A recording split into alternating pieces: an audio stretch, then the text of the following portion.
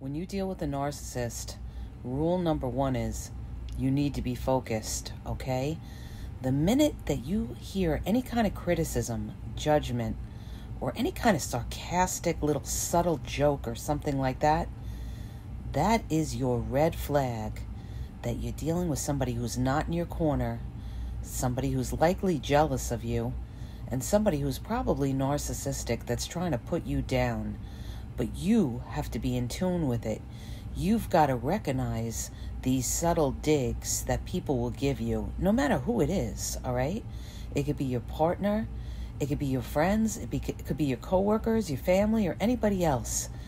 The person that sits there and criticizes something that you're trying to do in your life, or criticizes how you look, or anything like that, that is a red flag. And you got to say, I'm dealing with toxic here. I'm dealing with somebody who's trying to cut me down. And what do you need to do? You need to step back from it, and you need to stay away from somebody like that, because that's only the tip of the iceberg of what will come if you let this person in on your life.